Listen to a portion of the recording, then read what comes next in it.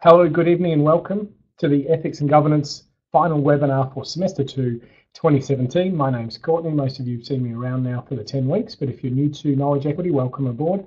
I hope you find tonight useful. If you have any issues in tonight's webinar with audio or video issues, please, the monitor chat mailbox is inquiries at Knowledge Equity, so quickly send a message there. If you missed last night, we ran a bootcamp and an exam preparation webinar. So the recording's there, the slides there, and I went through sort of the 5 key issues I've seen where people have made big mistakes in their CPA exams. And that's from my experience as a CPA examiner and marker over about 20 semesters. Tonight, what a wonderful feeling seeing the timetable show the final week, Module 5, Week 10. It's passed very, very rapidly. And it shows that if you're systematic and in order, you hit week 10 and you're feeling at least comfortable or okay, hopefully not panicked and stressed. So let's see how we can go tonight. So the preparation for tonight, look, there was quite a long video clip, so most people didn't really watch it in full, but a few people have looked at it. So I hope you found it useful because it shows you the severe implications, ramifications of what happens when people make unethical decisions. So when we outsource overseas, it's not just that there's actual people who are affected in those situations. And these decisions are being made every day. Accountants are involved. And if all we do is talk about dollars and we don't talk about people or the environment, we're not going to be valuable contributors. And we're going to lead people down the path of some pretty inappropriate decisions. The future of accounting is moving towards accountability, corporate accountability, especially environmental accountability, but also social factors. So, having a look at this practice question, what happened here and why did it happen and can we stop it from happening again? So the aim was to have a look at this, this video or documentary and then compare it to the ideas of Table 5.2. So it was a balance between theory and practice, so it made a little bit more sense. And then what I was trying to do is, can you apply it? So there are 2 types of exam questions I'm asking here. One is, this is application, which here's a case which CSR theory applies. And then this is more of a exploration and explanation to show you understand it. Can you say, is it ethical or not, based on a particular perspective? So you can see how I'm pushing you towards being able to answer exam type questions. So the first, if people want to type in the chat box, if you've had a chance on this, stakeholder can just be 1, 2, 3, and 4. Stakeholder, legitimacy, institutional, enlightened. Evaluate whether it's ethical. So with stakeholder theory, would it be ethical to outsource this type of work to places like Bangladesh? It's not just the outsourcing, it's outsourcing to someone who has demonstrated that they are not looking after the social welfare of people. So no one seems to want to be typing an answer to that just yet. So maybe you haven't had a chance to study or prepare it in enough detail. And a couple of people are preparing an answer now. So for a stakeholder perspective, is it ethical?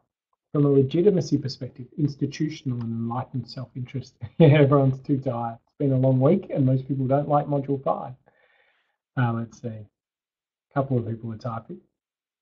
So I'll start with stakeholder then.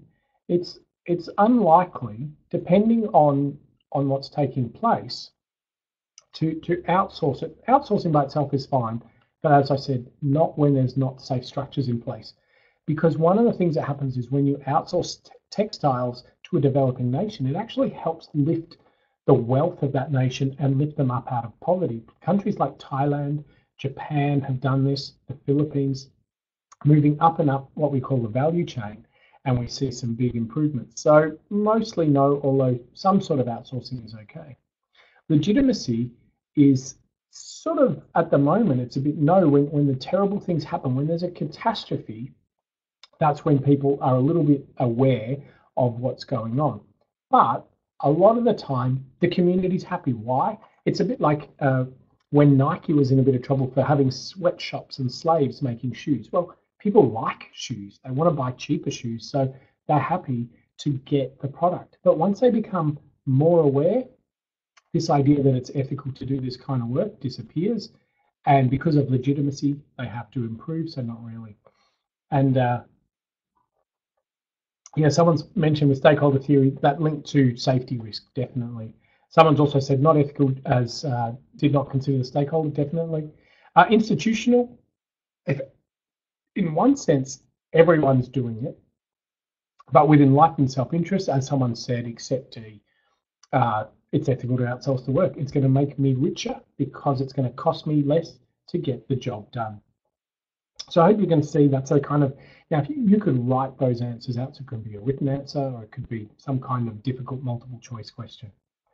Now with question 2, which CSR theory? So this is more like a multiple choice, A, B, C or D.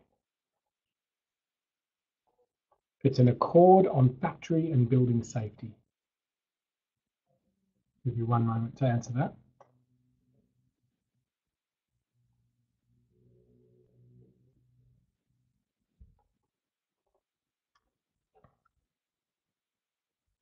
Few answers rolling in. Can be a bit tricky because if you haven't thought about these theories yet, haven't spent much time in Module 5, it's hard to remember it completely.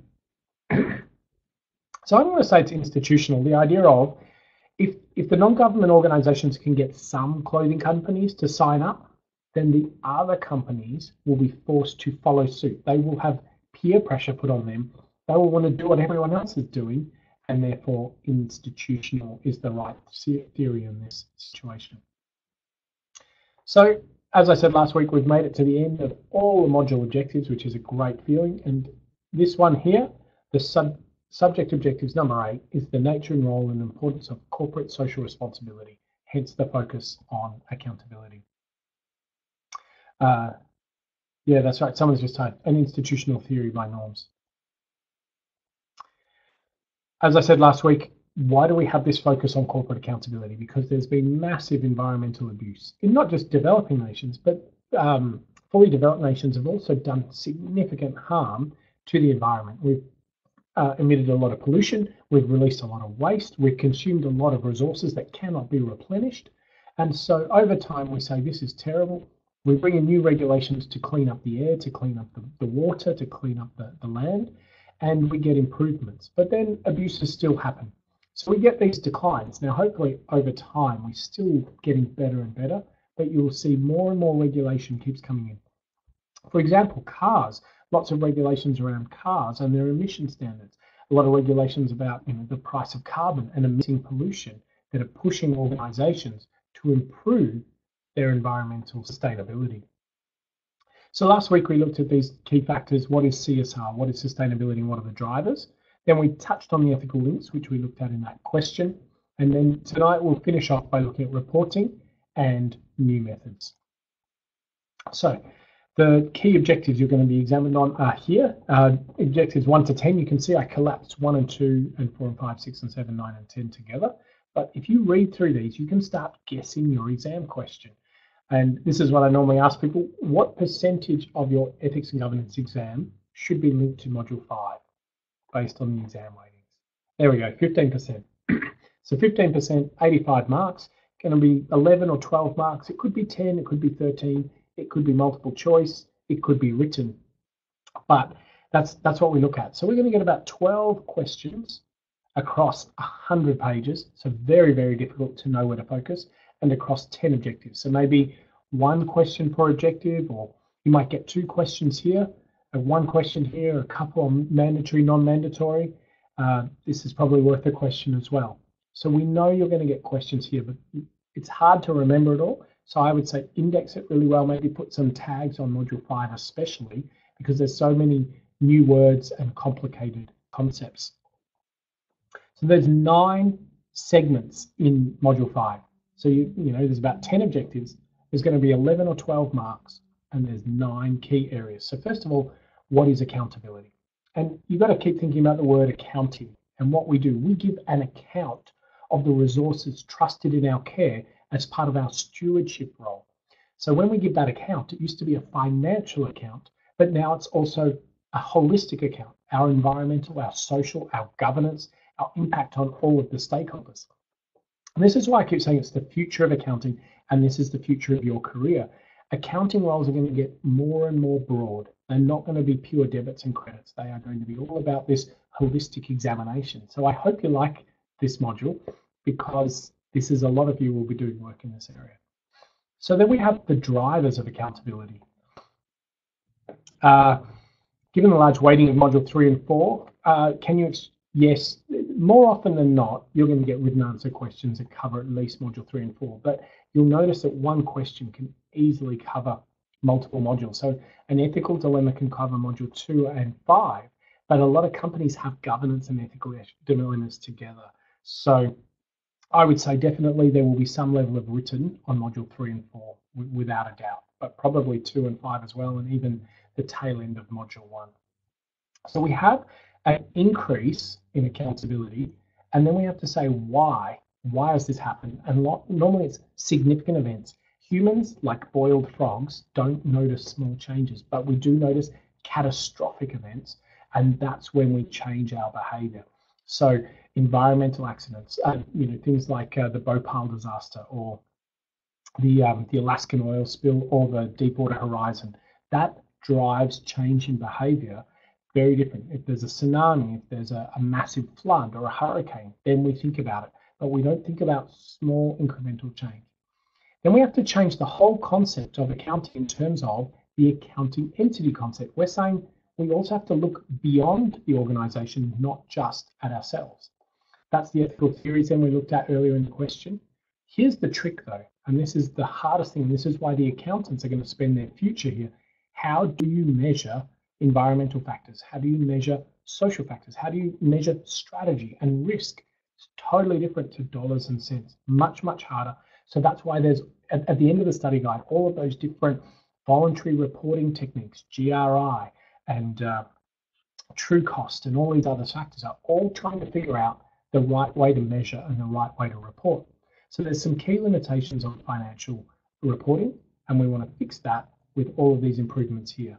And we finally conclude with this expansion to learning how to account for nature, natural capital, land, air, soil, all of these things which are critical to our long-term survival.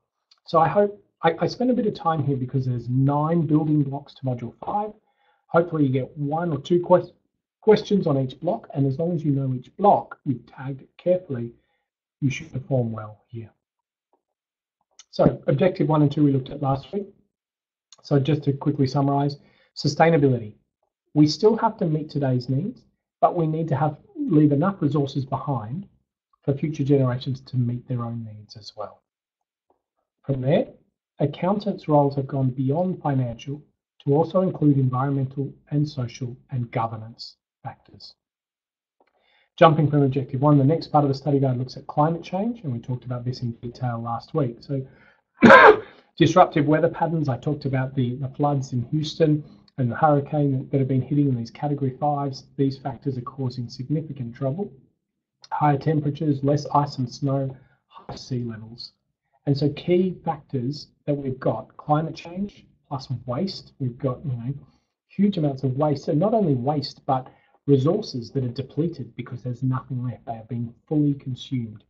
Pollution and biodiversity. So these are 4 key environmental sustainability issues. Of course, whenever there's 4 of something, that's perfect for a multiple choice question because you're going to be asked which of the following is most relevant, 1, 2, 3, or 4, in accordance to a particular case.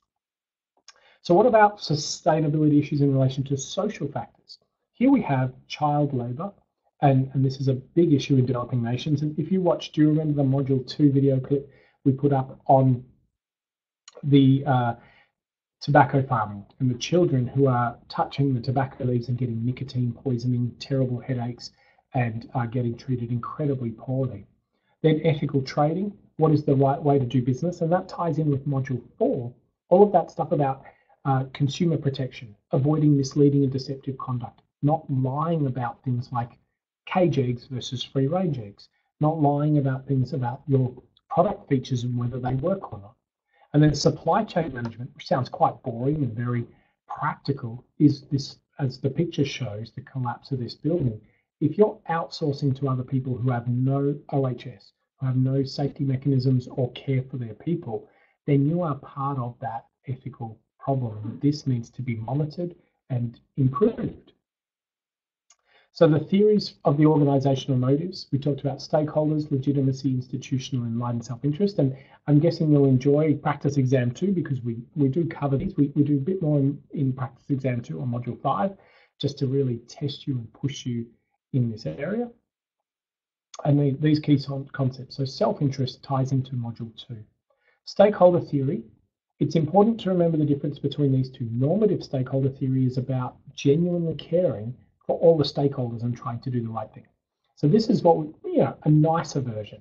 This one is not such a nice version because it's more about figuring out the power balance. Who's a powerful stakeholder? I'll go and be nice to them because that will be good for me. It's very self-motivated. So you only look after someone if they have power as well. Someone's just asked if I can go back to those 4 theories again. So yep, I'll do that. Just give me one moment. So what we've got is stakeholder. Stakeholder is this idea of the nexus of relationships. Instead of just the shareholder here and the company here, it's saying that there's a broader range of stakeholders that we have to work with. So that's what we've got to look at. So then we have legitimacy, which is about getting legitimacy in the eyes of society, in the eyes of the government. So what we need, for example, when Volkswagen totally cheated on all those rules, they lost legitimacy. If someone does too much negative stuff, like Anderson, if you remember module 2, when they did some terrible quality audits and they got caught out and companies went bust, they lost their license to operate. Their social contract got destroyed, and therefore they had lost their community approval. So that's where legitimacy comes from.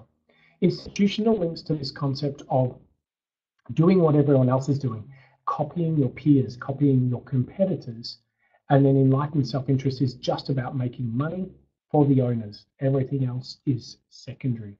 So there's different explanations. For example, why would someone do corporate social responsibility? So in one sense, a cynical view, I do corporate social responsibility because it makes me more money, because people like me more.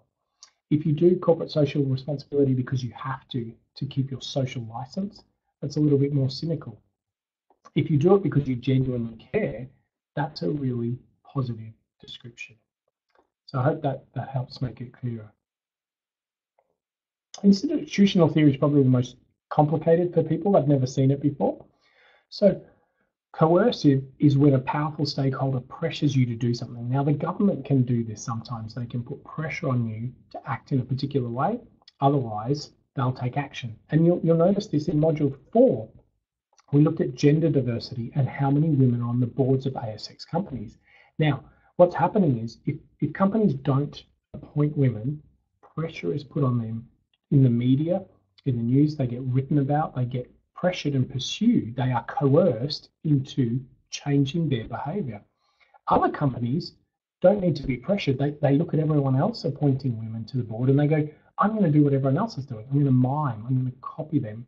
And then what happens is over time, this becomes the normal approach to doing it. So norms push people to say, let's do what everyone else is doing. Let's not be different. Let's not look weird. So that's how institutional theory can lead to changes. But you do get this decoupling, which I did talk about last week. Formal policies and actual behaviour. So you can see how module 5 ties back to all the other modules. We talked about Commonwealth Bank. In module 1 and module 2, Commonwealth Bank, I told they aspire to high levels of ethics and they have wonderful ideas.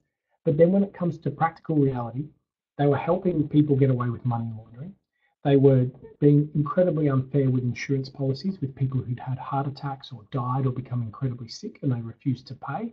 They had their financial planning arm had misled people and deliberately gave recommendations that made them poorer and lose their money. So the gaps grew between formal policies and actual behaviour to the point where the chief executive now has left the building or is in the process of leaving, and they've just had to announce selling off their insurance arm because it's lost its license to operate it. It's no longer legitimate. People did not trust that company to do insurance. They're like, why would I pay you money for insurance when I know you won't honor your side of the bargain? So they got destroyed because of lack of legitimacy and lack of good governance and because of decoupling. So I hope that concept makes sense for you now. So what are the components of a CSR report? Excuse me, and the limitations. So we have this growth in reporting to get away from just the minimal parts of financial reporting and its problems there.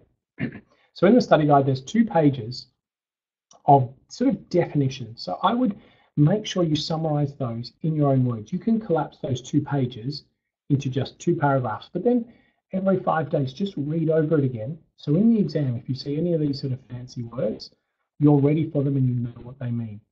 So if you see natural capital reporting, integrated reporting, you will be prepared. If you see integrated thinking, don't panic. Integrated thinking is not very complicated. It's just saying, don't just think about the dollars. So think about money and the environment and social factors and governance and risk all together. And I would say that's what a good manager should be doing anyway. So accountants are helping the managers just do their job like they should have always been doing. So don't just get caught up in the dollars, think about everything else as well. So what's driven accountability? Climate change is driving this. Stakeholders, especially governments and community groups, are no longer tolerating companies who are destroying the environment. They say that is no longer acceptable because climate change is dangerous. It's going to hurt us and it's going to be costly to fix. There's also drivers because as competition grows amongst businesses, for example, Amazon is coming to Australia. Everyone else is getting really nervous. They're going to have to improve and be more accountable. They won't be able to get away with things they used to because Amazon's way too competitive. We had Aldi come to Australia, so Woolworths and Coles have had to become more accountable because they used to make tons of money, but now there's pressure on.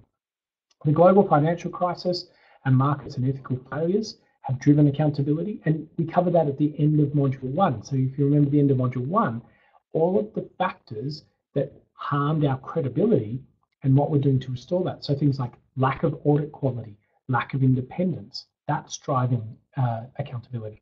And then the idea of establishing a brand and reputation. If you're known to be ethical and socially sustainable and you have a good product, well, everyone's going to want to buy your stuff. Look, it is very confusing. It is quite complicated. We've got these theories of why people behave in a particular way. Then we have drivers. So drivers, I guess what we're saying here is 20 years ago, there was no textbook on this topic. So why is there a textbook now?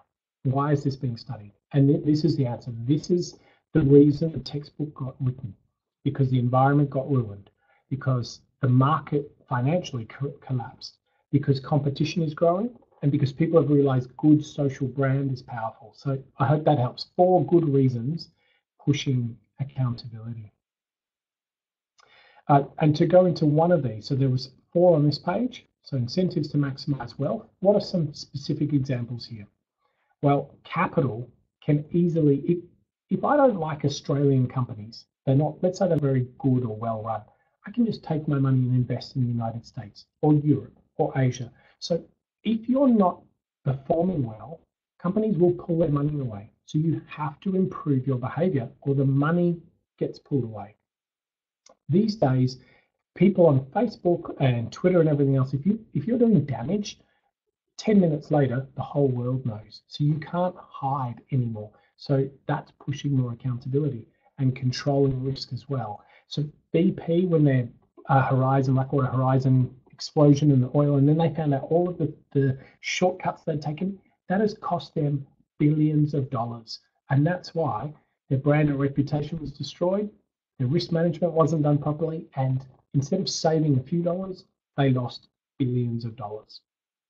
So to avoid impairments on land that you corrupted or made toxic, to avoid plant write-offs, to avoid toxic inventory and greater liabilities, you are going to do the right thing, not because it's the right thing, but because it's too costly otherwise. So I hope that helps make it a little bit clearer there. So there are 2 main ways you can think about why do we do business. And one is the shareholder is why we exist. So companies exist to make money for the shareholder. Everything else is secondary. Everything else is irrelevant. And so this professor is saying shareholder primacy. What does primacy mean? First, primary, the top. So the shareholder is the top.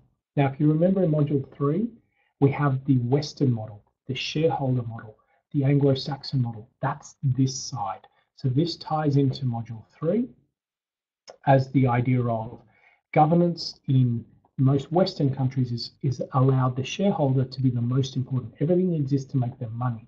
But if we move towards the relationship side, so remember this is also called the insider model, relationship model. The Europeans use it, the Asian countries, East Asia especially, use the insider approach. So the social contract. So it's saying that while you're supposed to try and make a profit, all the other stakeholders are just as relevant, just as important. So there are two ways of thinking about how business should be run, and that influences the laws. Now, at the moment, the law heavily supports the shareholder. You're allowed to run your business to make profits for the shareholder. That's the focus. Worrying about the employees, the suppliers, the customers, the environment, everything else is secondary. So these two perspectives. Bit of a question, not an easy one, to give you something to focus on.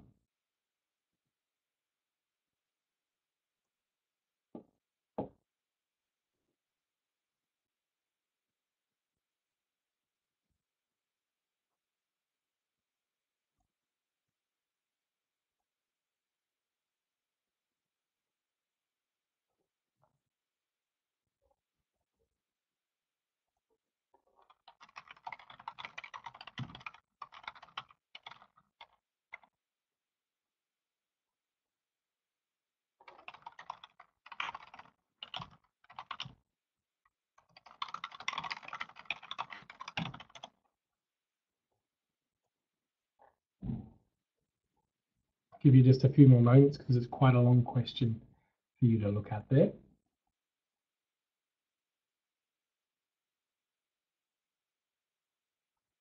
And what I've done is taken some pretty detailed case facts. And a few people picked A, B, C. No one picked D, that's all right. But what we've got here, the move from voluntary to mandatory CSR is not, so that's a key thing to keep an eye on. So these things have actually happened, but they are demonstrating more of a move towards corporate social responsibility. So in Europe, they're looking at more disclosure of non-financial and diversity. So that's corporate social responsibility. In these stock exchanges in these countries or cities, moving towards sustainability. But here, this is actually described in the study guide as the focus only on the profits of the business and the shareholders come first. So this is the weakest one. The section 172 also is moving away from pure shareholder primacy towards caring for a broader range of stakeholders. So in Australia, we're probably the furthest behind of everyone in a lot of the discussion in terms of protecting stakeholders. We are still shareholder primacy, but if you look at these other ones, they're moving towards the stakeholder approach. So you can see the law is being dealt with here. So the next main concept is quantification and monetization of narratives. So what this means is quantify. How do we measure? How do we turn it into numbers? How do we make this work? Can we put dollar values on things like social and environmental? So that's the monetization. And this is the tricky thing for many accountants. How do we do narrative? How do we tell a story? And that's different to just reporting the numbers or creating tables. How do we explain corporate and social and governance and strategy and risk all together as one story? So here's a question for you based on this part of the study guide.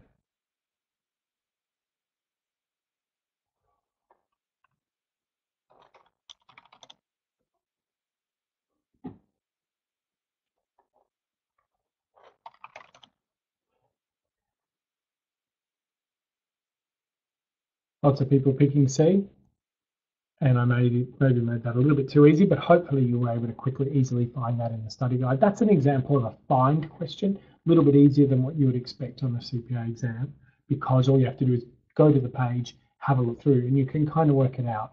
Although all of these will actually affect economic results, because if your customers are satisfied, you should get more sales. If your employees are satisfied, they're probably happy with the product and the service and everything else, so they will give good customer service. So they are interrelated.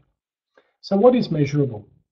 If we look at social, or SROI, so this isn't a good place to be asked a question, multiple choice or written. What is the social return on investment? Well, we need to look at human rights, the impact on society. Is your product helping or causing damage? So things like, alcohol and tobacco or drugs are often considered, the impact here. What are your labor practices like? Are people getting a fair wage, a living wage? Can they survive on it? There's lots of places where they're growing coffee or chocolate where there's not enough money. There's places in the United States of America where people do not earn enough in an hour to pay for all the food and everything else that comes with it. Environmental. What are the materials we're using? So what water, what air, what physical components are we putting into our products? And what's coming out? What are the emissions, the effluents and waste? And we look at this a lot more in contemporary business issues, especially in module 2. So we try and measure the quantities in and out, not just the dollar values, and our transport costs as well. Whenever we transport something, we're going to have an environmental impact as well. Then economic, the market share, quality rankings, employee satisfaction. So these are all the different areas we can measure. You can see it's a lot more complicated than just income statement, balance sheet, cash flows. More complicated, but it paints a clearer picture, and you can see that the accountant's role is just getting bigger and bigger as a result.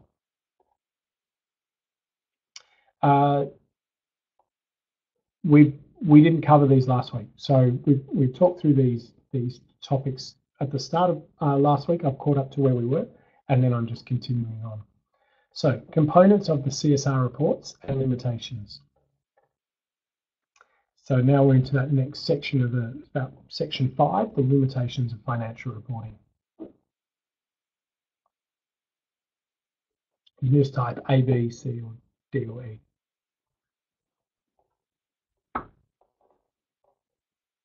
Couple of D's, couple of B's.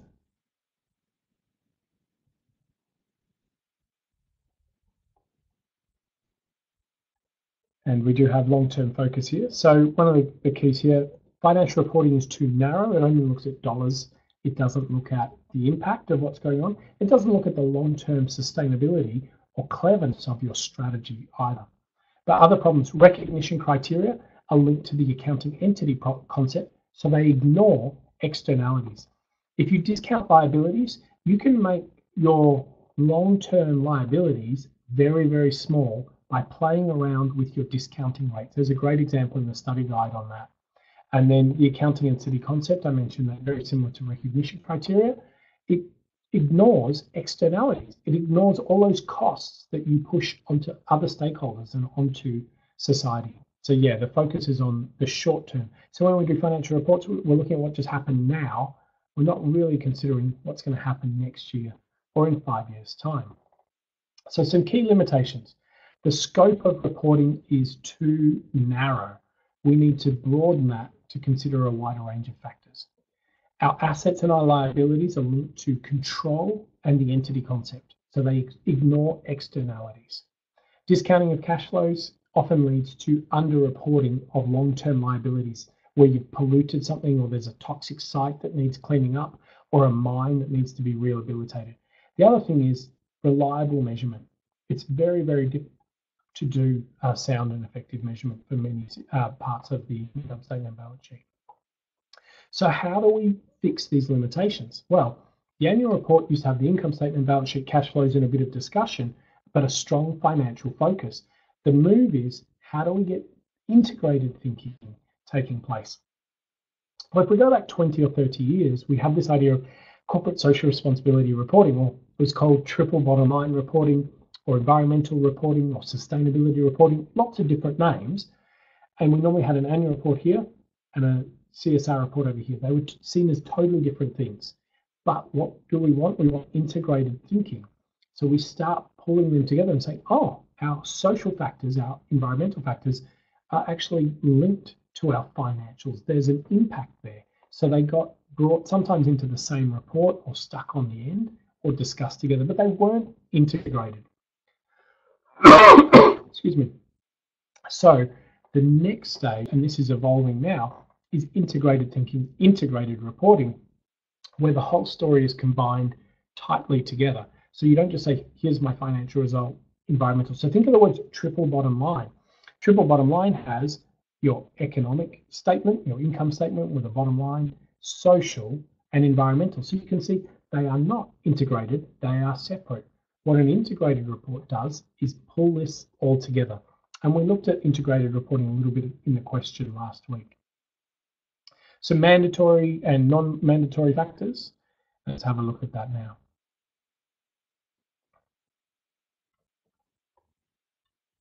Another quiz for you. And the purpose of this is to show you there's a bunch of different rules and acts. And in your exam, you can be asked very specific, direct questions. It's hard to remember all of this, so you need to be able to tag it and find it nice and quickly. So let's have a look. So the Australian Emissions Trading Scheme doesn't exist anymore. So this one is linked to the National Pollutant Inventory. Now, what are your chances of remembering something like that? Very, very slim. So summarize, index, and tag your study guide so you can find it nice and quickly. And if you get a question like this that you have no idea on, the rule then is to flag it, skip it. Go to a different question that you do know the answer to. Don't waste time on somewhere you might not get right and miss out on valuable marks like in your written answer or something you do know the answer to. Make sure you skip. So the different types of mandatory reporting, compulsory reporting that's happening. We have the Australian Corporations Act and accounting standards. So a lot of that's our financial reporting. And we looked at the Corporations Act in Module 3, all the requirements, that things like you have to produce a financial report, an annual report. Then in Module 3, we also looked at the ASX Corporate Governance Council principles and recommendations. You remember all the principles, 8 principles and 27 or so recommendations that we have to follow. And that includes things like continuous disclosure, making sure people are maintain the information flow in a timely manner. Now we get to the National Greenhouse and Energy Reporting Act. So that gets very specific and there's some detailed tables and requirements there. The National Pollutant Inventory, the Energy Efficiency Opportunities Act, and as another example, the European Union Emissions Trading Scheme. So these are things that are mandatory. So you can see the accountant's role is already growing with things that must be complied with. Something nice and specific for you.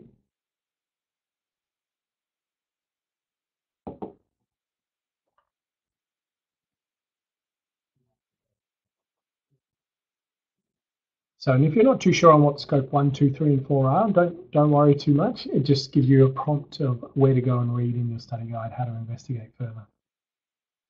So a couple of people have answered, a couple of people are thinking, maybe you've got the study guide out and you're checking your way through. Is there a scope 4? That might be part of the twist in the check. Let's have a look. A few people are typing their answers now. A few A's, a few B's.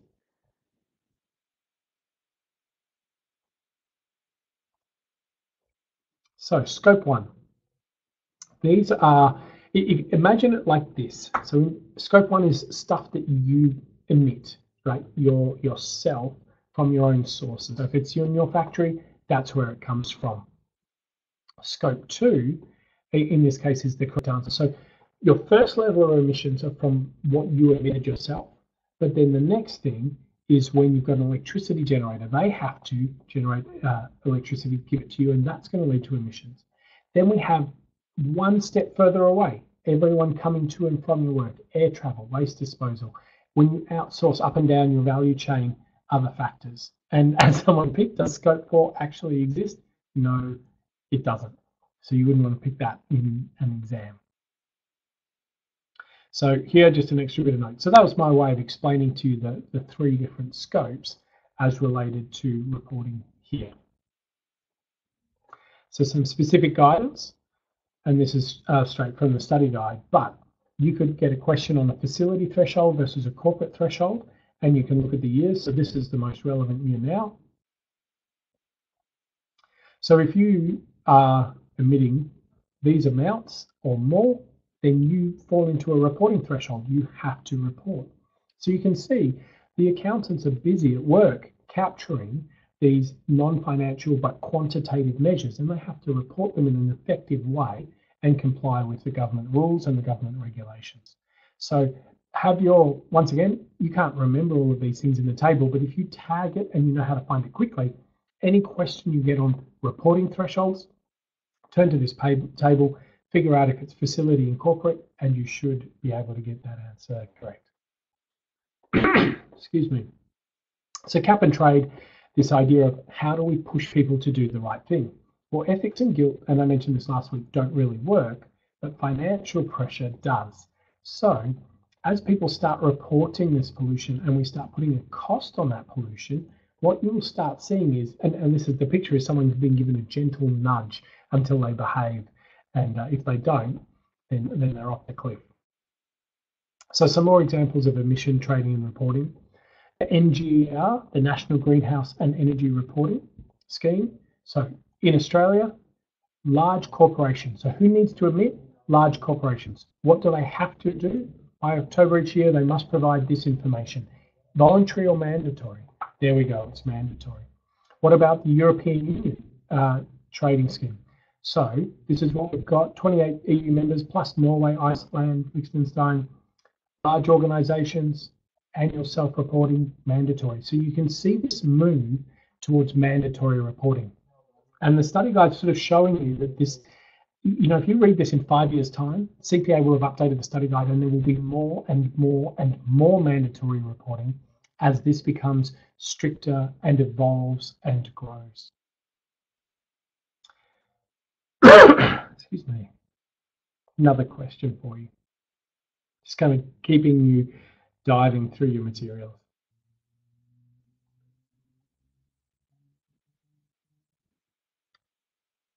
This one must be too easy if everyone's picking the same answer.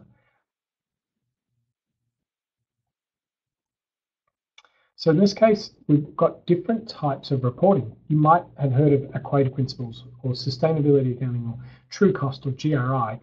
And then this is where if you have an index and each of them with a brief explanation will be quick and easy. So if you get a true cost question, you'll be able to find that.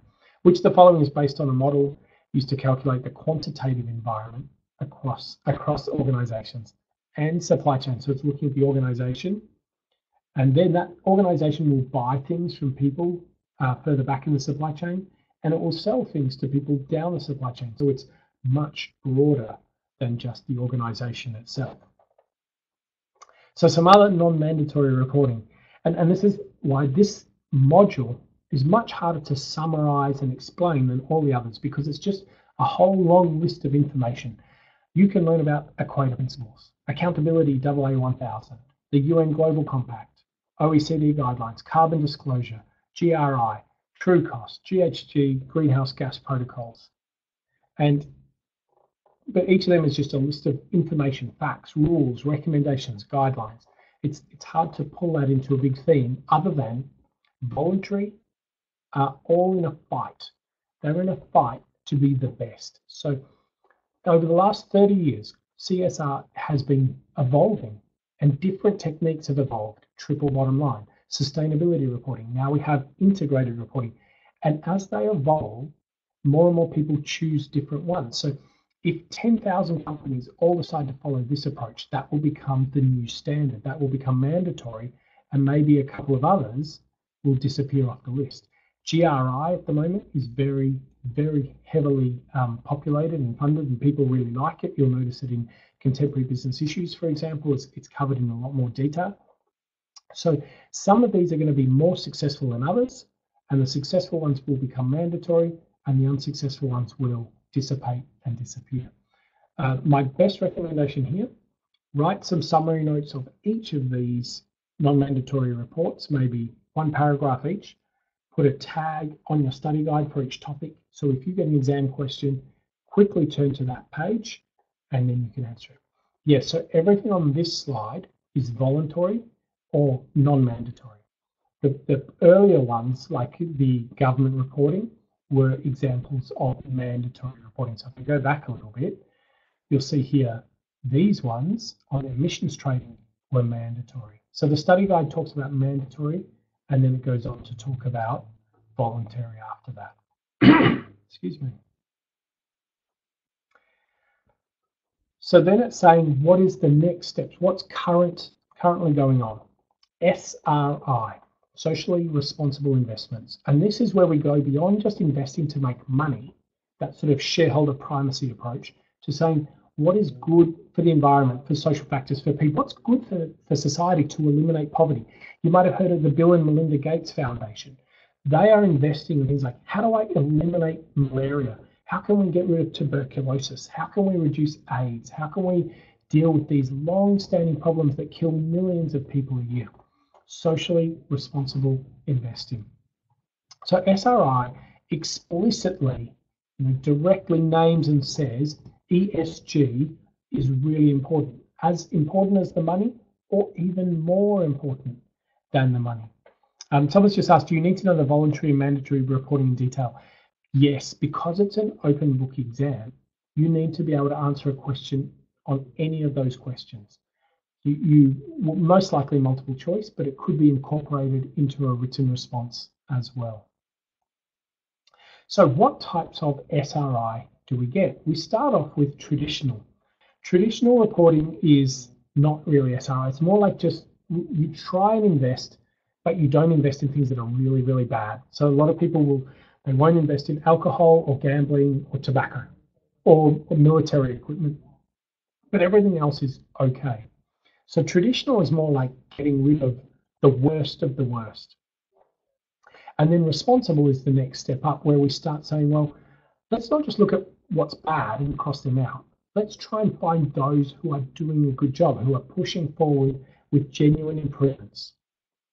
Then we start looking at those who are the next level of sustainability and improving, followed by thematic. Thematic just means themes or investing in particular areas. So you might want to invest in improving water in a particular area so that more people have access to water, and that leads to economic growth. So your focus might be water, or it might be healthcare, or it might be food and nutrition, or it might be vaccines. So you can choose a particular theme, or it might be food. I know of a farmer who was working in Africa, and his theme of investment and gathering funds was on acacia trees. Acacia trees help grow very fast, and they push back the desert. So they're trying to plant a row of trees literally at the bottom of the Sahara Desert to reclaim that land and push the desert back, rather than let the desert encroach on the land. So that's thematic investment. And finally, impact investment is like the purest version of SRI. This is where people are willing to invest and not even make a real return. They are happy to give up the economic benefit because the impact on poverty reduction, on health, on food, on nutrition, on hygiene is so valuable. So it's kind of like philanthropy in a sense. So philanthropic investments, impact investments that are socially responsible. So you could get a question here to write and discuss what types of investments are being made. You could be asked to classify a case study. So, a company might be investing in a particular way. Is that thematic or sustainable, traditional or impact? And you need to know those definitions. So the last part of the study guide looks at natural capital. And economists have actually been doing this kind of accounting for a very long time. So it's not brand new, but it is new for accountants. And think about air. Air is not on your balance sheet. It's not in the income statement. Why? It's super valuable. Without it, we die, I don't know, within about 3 or 4 minutes. But we don't treat it as all that valuable. We pollute the air, we pump out emissions. And the reason it's not part of our accounting is because it's external to our business. It's sort of free. It's just there. We consume it, we chuck it out without even thinking about it. But how do we value clean air? What's it worth to live in a clean air environment versus polluted air? And we can see this when you see the number of people who die every year because of air pollution. So, and it's in the millions around the world, from diesel, from coal, from all these other factors that get into our lungs and cause breathing difficulties. So it is very valuable, and we sort of don't know how important it is until it's polluted. Our soil, our ability to grow crops, especially in Australia, salinity, too much salt, eliminates the value there. So once your soil loses its soil ability to grow, it's devalued. Water, absolutely critical and often wasted because it was too cheap. But clean drinking water, being able to use water in production, you'll see this with growing food and producing products. It's needed all the time. From there, biodiversity and the ability for crops to grow and society to operate. The value of rocks and the foundations and sources of energy, so geology, and finally land. So all of these areas need quantification, monetization, and narratives, if you remember those three key themes, to discuss, to explain, and to bring together. So any questions on those topics there? That would be cool. Biodiversity. So biodiversity is the width and breadth of all of what's going on in nature. And if you think about this, most humans today eat wheat or rice or maybe potatoes. But in hundreds of years ago, thousands of years ago, there were many, many more choices. There were all these different types of grasses and foods and things like that. But as we have started farming and picking the things that grow the fastest, everything else has been left behind. So that's part of a lack of biodiversity. Other things like bees are required to pollinate so many different crops. So if we lose the bees, which we are, a huge amount of pollination of crops won't happen and they won't grow. So we're going to be missing out on food. And when we have our rainforests and things like that can help regulate temperatures. So there's all these interactions in the environment that we don't fully understand. But like insects, no one likes insects and mosquitoes, but they actually perform a valuable role. If you kill the spiders because you don't like spiders, you get too many insects. If you kill the insects, you don't get the pollination or whatever else that they are responsible for. So everything is intertwined and needs to work. Same in the oceans. If you kill apex predators or the larger sharks or whatever, then you get problems as well. Getting extinct. Could mandatory reporting take a comply or explain approach? Some of that might. That's a great question. I'm going to have to think about that a little before I talk to it further. But mandatory reporting when it's things like greenhouse gases or things, there's no comply or explain there. It's just you must follow this legislation. The comply or explain is more when you go into the voluntary stuff, the integrated reporting, the GRI, factors like that. So at the moment, it's not mandatory is not normally comply or explain, but there is some flexibility. For example, accounting standards, you still have a lot of choice between which standard you choose, and then you get to explain that choice, but you still have to comply with the accounting standards. Yeah. All right, so that pretty much brings me to the end of module 5, but I want to leave some time for some questions. And just before I do, I have one more. I have two things to announce. One that hasn't been so good in the last couple of days, and one that we think is pretty fantastic. So we had a couple of bugs with our website on the weekend. If anyone saw the message in Facebook or the email, on Saturday it went down for about 2 hours, and on Sunday it went down for about 3 or 4 with some intermittent blips. So there's a demand issue on the website. We've upgraded the server and we haven't experienced this before. So we're still trying to isolate the cause. And we're doing our best. We hope it works well.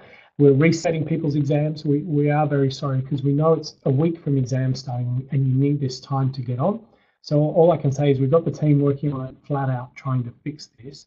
One of the things we're suggesting, we're going to do some maintenance at 6:30 tomorrow morning, which means no practice exams to be sat from 3 a.m. onwards. We're hoping everyone's going to be asleep at that point. And so, but we are not sure how strong the website will be tonight just because it's been a little bit unreliable. So if you can delay your practice exam until Tuesday night, Wednesday night, Thursday night, then that would be great. If your exams are this Saturday and Sunday with CPA and you really need to do your practice exam, well then please go for it and we'll monitor it and try and keep things working. But if you can delay a couple of days, that would just be fantastic. That will really help us manage this and minimize any more problems and disruptions. So yes, if you had problems, we're resetting your exam. We're just doing our very best to get it fixed, and that's where it's at. But if you can hold off. So the next thing, yeah, what we've said, hold off just for a couple of days on your practice exam, and don't start a practice exam from 3 a.m. this morning, because we will then, after that period of time, after 3¼ hours has passed, we'll do the maintenance then. It might be safe for tonight, but we're not fully sure. We haven't isolated the problem yet. So my recommendation, if you can wait till tomorrow night or Wednesday or Thursday, that would be great. It's worked all day. People have been doing exams. We've never seen this problem before, but give that a go. So more exciting, it's always a little bit awkward to announce this as we've had a little bit of trouble, but with Bootcamp, yeah, if you haven't started, yes, there's a video for all 10 sessions. With Bootcamp, you watch each weekly webinar because they're all recorded. So you watch week 1 through to week 10. It will take you 10 hours. If you do 1 per day, you're doing two modules. Sorry, you're doing 1 module every 2 days with Bootcamp. That's wow. When the exams are reset, no, you can't continue from where you left off. We haven't been able to make that work. So what's happened is we've had to do a reset in the back end, and then you have to start again. Now, if you're right at the end of your exam, you might want to go through quite rapidly just to get to the answers, but that's where it's at. Okay, so this is what I get to announce, and normally it's a really positive time. It's been slightly awkward, but here we go. With the E&G, we give it away free. We hope you really like it, and we hope that you've enjoyed your CPA studies and you want to stick around. So what we do, people normally sign up around December when the results come out, but that's when we open our site for studying. But we want to encourage more people to sign up a little bit early, and we want to reward those that do. So if you've liked ethics and governance with us, then what we're doing is we have what we call early bird prices. But we're going early bird, even better than that.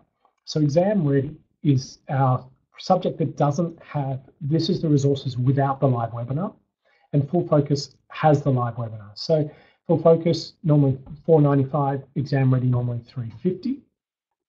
But what we're going to do is do Exam Ready. So if you like the subject but you don't need the live webinars, it's $325. And if you want to come to the live webinars with the practice exams, everything else, $375. So we've discounted that quite a lot.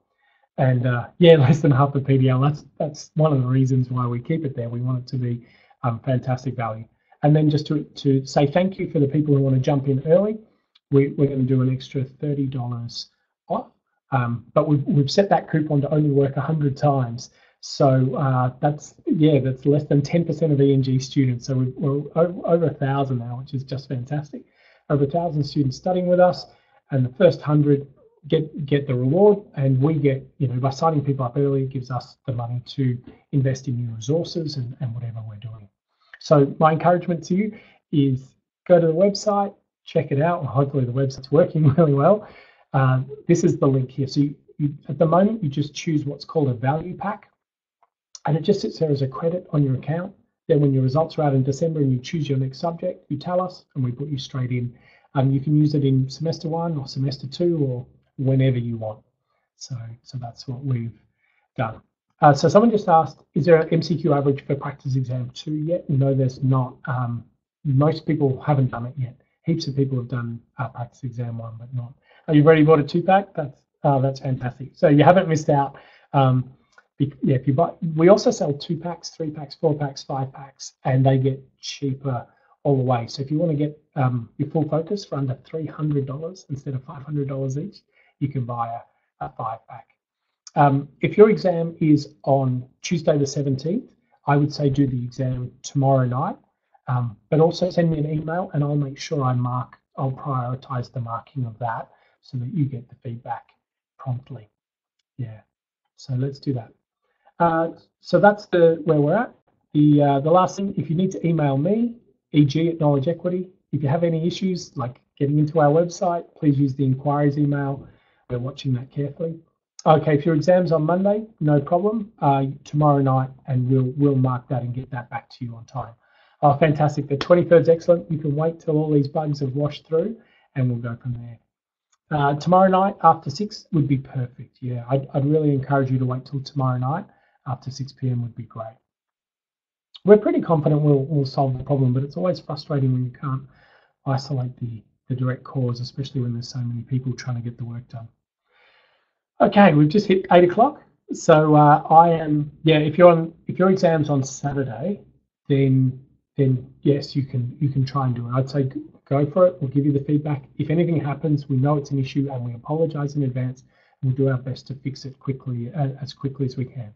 We haven't seen this before in 5 semesters, but these things happen, and we'll work it out and do our best. All right, I'll stay in the chat box. But any more questions? Oh, if you've got the practice exam today, yes, you'll get the feedback. So if you do practice exam today, you get the marked paper back by Friday, definitely. Please give you some tips. I will. Shall I go back to the coupon? Most definitely. So it's EG Lock, as in lock in the great price for 2018. Can you take practice exam 2 this Saturday? Definitely. Can I give you some tips for the exam? Yes. So if you watch the exam prep webinar, I used to be the chief examiner for about 10 years, about 20 semesters, and a lot of students don't write the written answer, and that's a massive mistake. Make sure after 2 hours, no matter where you're up to in the MCQs, go and write the written answer, because otherwise that's 25 marks. If you get 0 on that, your chance of passing the exam is very, very low. Thanks, Simone. Thanks for the wonderful feedback, and thanks for buying the 5-pack. Yeah, so yes, you can do the practice exam 2 on Saturday. Manage your time. That's the number 1 thing I can recommend. Number 2, tag and index properly. And when you do our practice exams, practice good technique. So by the time you get to the CPA exam, it'll be your 3rd time sitting down for a 3-hour-and-a-quarter experience. So you'll be prepared. You'll still be pressured and a bit stressed and a bit nervous, but you'll kind of know what to expect. Yeah. All right, so I think I've captured all the questions. You're trying to purchase a 2-pack. At the moment, that we only activated that coupon for a 1-pack. But if you want to do a 2-pack, no problem. If you just email that, I've got someone monitoring that, and they'll be able to sort you out straight away. Can we have access to the webinars from next month? What we'll do at the end of October, at the end of semester, is we shut down the site and we update the resources, we look for bugs, we fix some questions, whatever needs to be done, and then we release it again as soon as results are out, because that's when people sign up for their next subject. So it gives us a bit of time, because CPA often update the study guides, they're updating tax, we think they're updating financial reporting. So it means that we can get the new content up for you. Yeah, that's what we'll do. So, all right, I don't want to keep you too much longer, but I'll stick around for a couple more minutes to answer any questions. But otherwise, I hope you've found the 10 weeks that we've covered useful. I hope we've helped keep you on track. I hope you've watched the short videos first, because we think watching the videos puts a picture in your mind, helps you understand the materials. I hope you found the questions and the quizzes we've done give you good feedback as you're going. And so I'm just doing it, and I get the discount if I WA. You'll have to explain that a little bit further. The mid-semester test has been taken off the whole system. It was only available for those 10 days, but the practice exams are available. So, I should say that. What's the next subject you should do? SMA. So you should do ethics and governance, which is all about compliance. Remember module 3, compliance and performance. SMA is the performance angle. So you get some balance, and a good accountant can comply with the rules, but helps a business make money. So we say SMA next, and then either contemporary business issues or financial reporting. Yeah, so definitely SMA. FR is a good option. The jump from E&G in difficulty to FR is significant. So we normally say do ethics and governance, do SMA, maybe even one more, really get a handle on budgeting your time. FR will probably take an extra 40 hours of study compared to E&G to get a similar result. So as long as you're ready for the step up, yes, you can do FR, but E&G, SMA are a little bit more on a par with each other. Any tips for tagging the study guide? Yes, I think I just use post-it notes with keywords written on, but I prefer to write an index as well with page numbers attached. Can I play drivers of accountability? Oh, corporate identity. That is referring to like your brand and your perception in the market. If you are perceived as environmental and efficient and sustainable and honest and full of integrity, that will add value. Customers will choose to come to you because you are preferred. So because the most popular brands are normally the most ethical and the ones doing the right thing, that is driving, accountability is driving more and more people to be more accountable, because that will improve their brand. It will make people like them more. So I hope that makes sense. Can you get a discount if you wait for your result? We'll have a look. I'll see what I can do. Send me an email. And the problem is this is still a massive discount. So $375 is normally what people will pay if they wait for the result. The extra, we've really only capped this at the first 100. So we'll see what we can do. All right. I'll be here for 2 minutes monitoring the chat box. Weekly webinar will be there till the 28th. Yes, so all the resources are here until you finish your ethics and governance exam.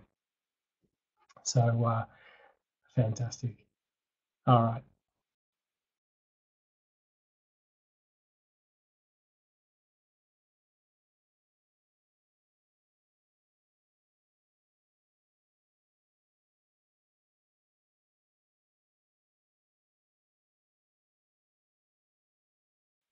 Couple more questions have come in. I did explain the drivers. I hope, can you just confirm, because I did explain the drivers of accountability. So did that explanation make sense? I was talking about the push towards a better brand name, towards customers preferring those who are environmental. So therefore, you be more accountable because your customers like it, and therefore you get more revenue, more sales, more profit. So let me know if that makes sense. Cool. Do you normally see an improvement in score in the second practice exam? Yes and no. What happens is our second exam is a little bit harder than the first. So you do the first exam and it's in module order, and the questions are a little bit easier in the written answer. So what happens is you get better with your studies, but then we give you a slightly tougher exam. So normally the results are virtually identical, but it's actually a better score. It's like a scaled experience. Exam 2 is tougher than exam 1. So even if you've got the same number, I would say it's probably 3 to 5 marks harder. Yeah. So, thank you, Afroz. That's great feedback. If your written answer didn't get uploaded, email inquiries@knowledgeequity.com.au. You would still have a Word document, so please email that through to inquiries, and we will put it into the marking process. We don't have a full summary, but if you download the webinar slides from the 10 weeks of webinars, you'll see that I actually have each of the pictures or graphics. We have lots of flowcharts, like attributes of the profession is summarized on one page. We do the same with the code of ethics and things like that. So you'll probably see the key areas I discuss in the weekly webinars, and in those slides will give you the key topics that are covered in most detail in the study guide. Yeah. So, all right. I think I've answered nearly everything. I think there's one more question coming through. Yes, if you can buy a 2-pack, 3-pack, 5-pack, you can use them whenever you want. As we add more resources and grow, the prices have gone up. So it's an opportunity to lock in the lowest possible price ever. So some people use one in one semester and one the next. If you defer for a semester or take a semester off, that's totally fine as well. Yeah. Do we get short answer on module 5? Yes. When you get to exam 2 with us, you will, and you might in the CPA exam, definitely. Will we have any more webinars? No. So we've done 10 weekly webinars, but there's also 4 webinars in the winter school area. So I go into ethics in more detail and trade practices law.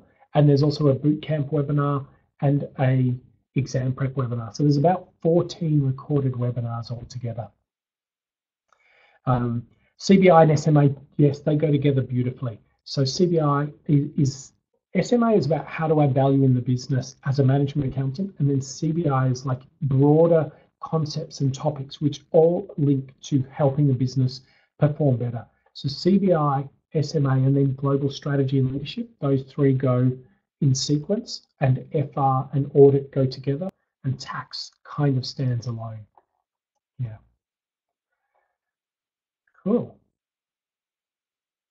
SMA is mostly theory, but a little bit of practical. So it's not the same as undergraduate. There's a lot of theory of performance measurement, a lot of theory about how businesses create value. A lot of people will, so I wrote module 1 of SMA and helped wrote the case study module. Some people will say that module 1 is a little bit too theoretical. They want more practice. There's a little bit of calculation in appendix 1. Module 4 is a lot of activity-based costing. And module 5 has things like net present values and residual values, earned values. If you don't have to buy the full focus now, like the subject. You just buy a value pack, is what we call it. So you buy the value pack, and then it just sits there, and you tell us what you want to do in 2018, how you can allocate that. So yeah, cool.